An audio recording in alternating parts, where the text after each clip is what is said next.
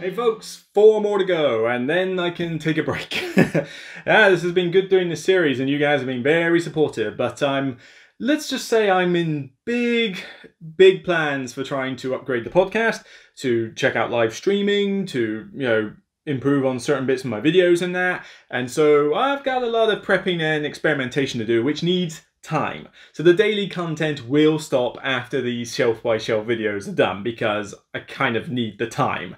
And for example, I've just spent the last 5.5 hours learning how to use open broadcaster software, OBS. I've done a whole Udemy course on it, so the information's in here, and now I need to record a video in order to have a video for today. So it's kind of like, need to get it done. But once these shelf by shelf ones are done, then the daily will stop and then it will go back to normal frequency until I relaunch a few things. So, shelf 47, 2 more normal shelves, and then the top of each shelf, which I'll have to figure out how I'm going to do those, but I'll figure it out pretty soon. But for now, let's get these last 2 of the Kallax done. So, let's start off nice and simple here. These games, the Omniverse series. Now, I'm not going to go into too much detail over each, but basically this series of solo games is like really cool. I mean, you can play them 2-player co-op, but I prefer solo, and most people do. But there's several of these done by Shadi Torbey, I believe is the name, and printed by Z-Man Games, and they're basically just lots of different solo games in my mind, and they're really good fun. Now, some I like better than others. I have played Castellium. It was okay. I wasn't a massive fan, but I thought it was okay. I have not played what was it called, Nautilus or Naution. I really want to play that one, Nautilion. And I have played Urbian. That was a bit of a letdown as well. But these are my 3 picks. In order, I would say my favourite, if I was to consider all 3 as a whole, would probably be Aerion. Aerion is kind of a Yahtzee-style dice game. You're trying to build several airships, and in order to build the airships, you've got to do them like ship, crew, and blueprint or something. Again, you've got to do them in order. But you take the cards from decks and you roll Yahtzee-style to try and get pairs and 3 of a kind and 3 pairs and 4 of a kind, that kind of thing, in order to collect the cards. There's some mini expansions as well to increase the difficulty and change it up a notch, but it's a super simple but pretty cool solo game. And to consider that this one gives me the most fun for the pretty good level of simplicity, I have to go with this one as being my favourite. Now, the other 2 is a bit more harder to tell because if you asked me for which one is the easier to get to the table, it would be Onirim. Onirim is like the classic one with all these mini expansions in there. I haven't even tried them all. And it's essentially a big solitaire-style deck shuffler extreme game. The app does a lot better for it. And you're trying to collect these doors and unlock them in order to get out of the dream world. And you're trying to play cards in sequence to do so. A lot of luck in this one, believe me. But you've got these nightmares that keep coming up and screwing over your hand, screwing over your deck, and if you run out of your deck, you lose. It's a lot of ways to lose, and I'm pretty bad at this one. I feel I can win Aerion pretty well, but, you up it to harder difficulties and it's a lot harder. This one I struggle with. I don't know why. It just seems to, for whatever, flummox me as, well, my luck is pretty bad in games, so that could be a good reason, but I still like it. But this one might be my favourite from a gameplay perspective. It's harder to get this one to the table and it is a bigger table hog. But this is an underrated one for Sylveon. This one has kind of like a game of 2 halves. The second half is a tower defense style game, a bit like Plants vs Zombies layout, where you've got the rows and columns and the elemental comes in from the side and you've got to get it back with these animals and waterfalls and that.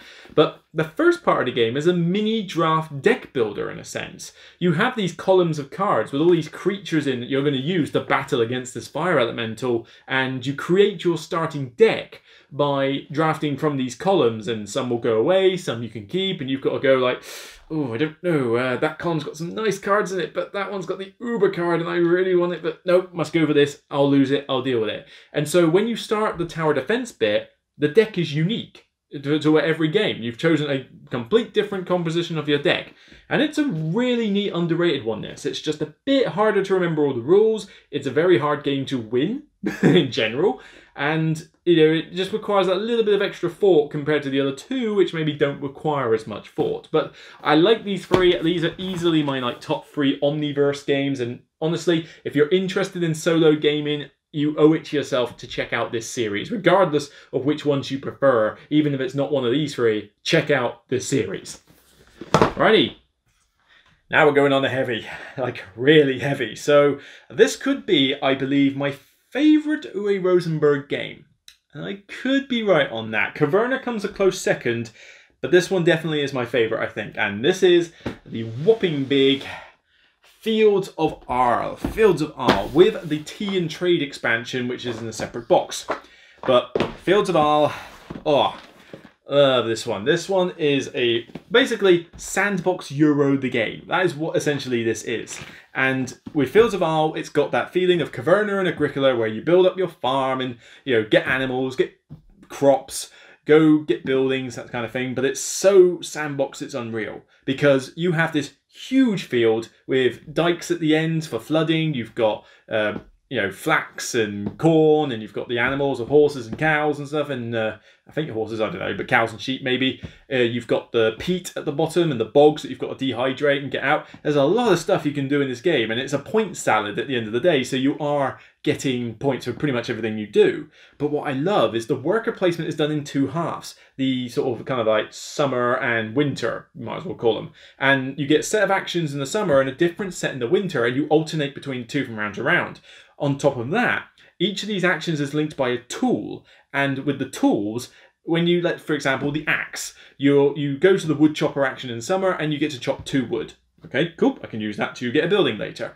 But if you spend time and gain points by upgrading the axe via another space, then when you go to the axe cutter later, you can go, oh, now I get 4 wood every time I go there, and it's like, that's more efficient. I can really stock up the wood now without having to go there so often. And you can do that with this huge realm of skills.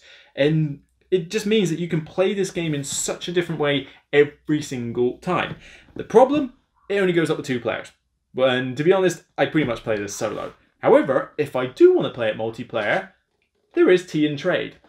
Tea and Trade, this expansion ups it to 3 players and gives you a new rule for how to balance out the time link for adding a 3rd player. In fact, this rule is so good that I will throw it into a 2-player if I can, because it basically allows you to start off with a tool upgrade and a building. So you've already got like a little bit of a setup for your strategy, as well as, you know, you kickstarted the length a little bit, so it shortens it down. And I think you play 1 less round anyway in a 3-player. But with Tea and Trade, as if you didn't think that operating your farm and upgrading your tools and going to the local villages and getting vehicles and horse and carts and that, if you thought that was too much, now you've got tea, which you can feed to your worker in a sense in order to get him to do a more powerful action or do things twice. You've got trading with different countries, you've got even more vehicles like boats that you can make. Oh my god, you put these two together and you create the ultimate Euro sandbox. And for that reason, I love this game. I mean, I like the game without it, but shove it in and it's brilliant. You know, I can do whatever I like. I want to just take a farm, do what I like with it. Here you go, Fields of Arle, Tea and Trade. No restrictions other than typical rules of where I can put a worker and that kind of thing. But in terms of, right, do you want to do nothing but sheep farming? Go for it. You want to clear your entire dike out and put buildings already? Go ahead. You want to say, forget buildings, you just want to upgrade all your tools and be a tool master. Okay, fair enough. You want to get all this peat and then use it to do other things. Okay, fair enough. You want to go trading with India? Yeah, go on. You want to trade with your local village and get that all the way to the max track? Yeah, whatever. You want to stockpile all these? You can do literally anything you like. Well, the choice is yours. And I love it. Right, put that over there. Now for the next big one. Ooh, now this one is usually most people's favourite Uwe Rosenberg game, and fair enough. But this is probably my 3rd favourite, I would say. If we're going by the big box stuff alone, yeah, I would say this is my 3rd favourite. Caverna beats this one out, and it almost fell off the top 100 list before I got Norwegians for it. More on that in a minute. But Feast of Odin. Feast of Odin. This one is...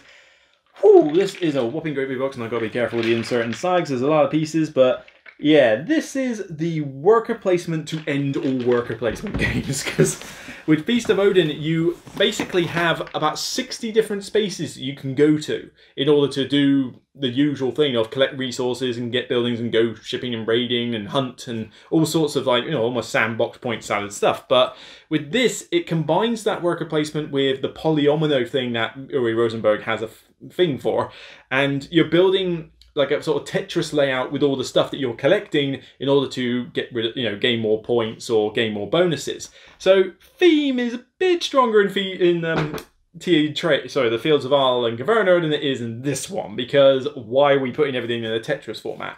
But it's very thinky, you've got a lot of choices of what to do, and it's a good, rewarding experience. But it nearly fell off my top 100, and fanboys of this game will, you know, dispute this, and fair enough, you know, if, you know, different opinions. But I don't believe the strategies are varied enough in the original version of Feast for Odin, because you've got several ways you can play it, but there's probably a good couple that are well, yeah, these two are really popular to do, and then there's also one in here which is just two in here which are complete rubbish. You've got the sheds and storage things, which if you try and focus on them, won't get you the victory. But you also got animals in here that you can collect. I have yet to see anybody win with an animal strategy in this game, ever. Like, never have I seen animals win. I can only imagine you could do it if you are an expert at this game and you're playing against complete noobs to worker placement, let alone Feast of Odin, I mean to worker placement. And then you might be able to get animals to win. But no, you know, that bit was a little bit of a problem for me, but otherwise fine. But then you throw in Norwegians, and lots of people are clambering to get this expansion in there, and this is what brings it back into the top 100 for me, because it rejuvenates like the board and balances a few elements of it, which is great, but it introduces like a unique shed storage thing that you have at the start of the game, which is different from everybody else's. You can ignore it or you can go for it. It balances out some of the stuff like the raiding and the emigration, but it also really ups the value of animals, because the entire row of worker spaces for animals and the mechanics are like fundamentally changed. You've got way more choice, and suddenly focusing on animals is actually a legit strategy that can win. So having this, as well as some of the other little extras it has for spaces, and a column where if you put a worker on it, it's very powerful, but it's the last one you must do in a round, stuff like that is really good, intense thinking. But other than that, it's pretty easy to integrate into the game, and I will never teach this without Norwegians. You know, I just think the game is vastly improved by it. But, you know, people will dispute that this is not an essential expansion. I probably wouldn't say it was essential, but I would certainly say it's high on your must-get list for this game, you know. But, you know, people have got different opinions on it. Personally, I'm one for the Norwegians. And I know there's a couple of people who watch my channel now and again who will be more than pleased that I say those words. So, fair play. Anyway, that's it for shelf 47. One more square. We are done with Z-Man games, and we are moving on to a bit of a mix. A bit of a mix for the last one, a jack of all trades, and then we're on to the tops of the shelves. So, 3 more to go, guys. Better enjoy them, because I'm not doing the shelf by shelf thing again, not unless the collection goes through a fundamental change, because I don't think this is going to like change for the dramatic sense that will require me to do another shelf by shelf video. I just can't sort of see how that would work. So I'll see you for square number 48.